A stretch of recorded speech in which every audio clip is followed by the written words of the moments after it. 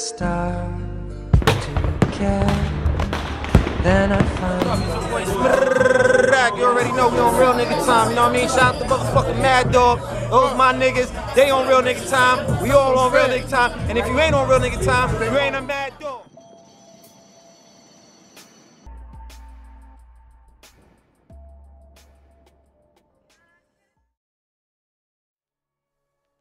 Yo, Mad Dog Killers, you already know what it is, man. All day, Mad Dog. I said, let's kick this shit. Let's kick this shit. I'm looking for Shotgun Suge with a pistol grip. Shotgun Suge won't know it until the nigga hit. We both fat, black, and rappers, but the difference is I'm with the shit. He tapped my pockets and I'ma split his shit.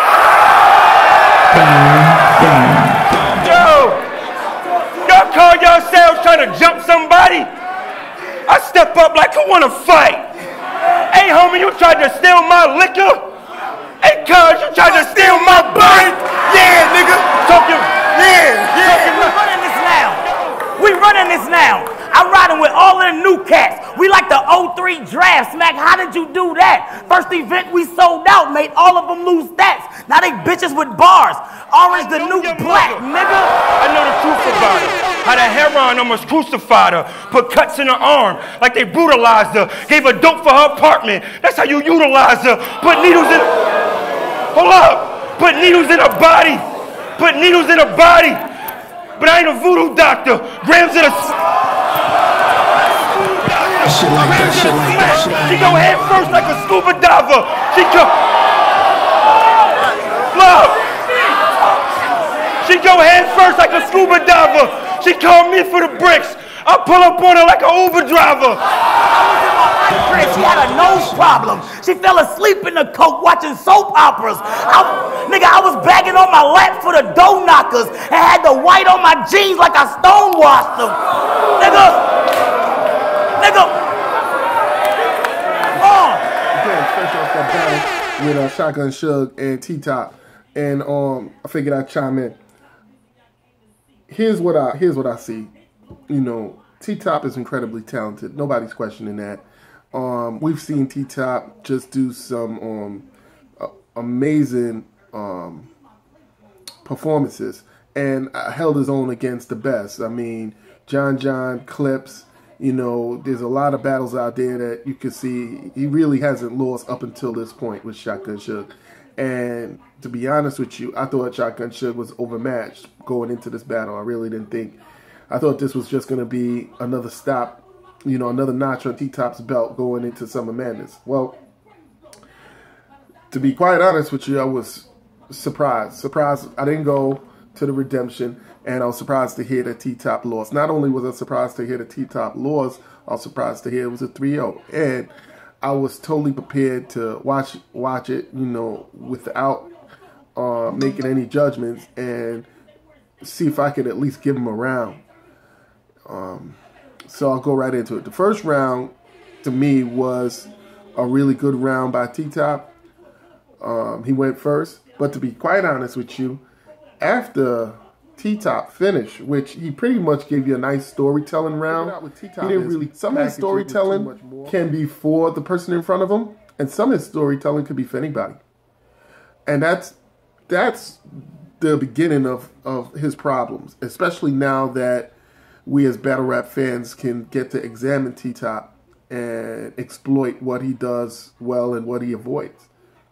So when Shotgun Suge starts out, he starts out immediately with punches, aggression, and physicality. There's no storytelling. It's a smack crowd, and smack crowds, what people don't realize, smack crowds can adjust to the battler or the battle. They're not just gun bar, you know, ready to cheer, you know, crowds. They want to hear more than just gun bars. It's a very intelligent crowd that's there. But if you lull them to sleep with storytelling, and the next battler comes in there with punches, physicality, and aggression, you're in for a long night. And that's what Chilla Jones had to realize. And Chilla Jones, we all know, is one of the best with the pen and probably great in a small room. I don't think there's too many people that want to battle Chilla in a small room. But on a big stage, your punches got to be quicker.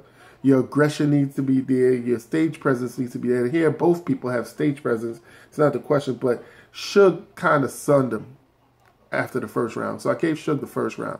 The second round, I'm trying to think, well, if I could give T-Top the second round, well, then we could see what happens in the third. Well, I watched the second round, and T-Top had a decent second round. Wasn't crazy. Again, some storytelling, same format, not much change. When Shotgun goes, it's back to the aggression, back to the pushing and shoving.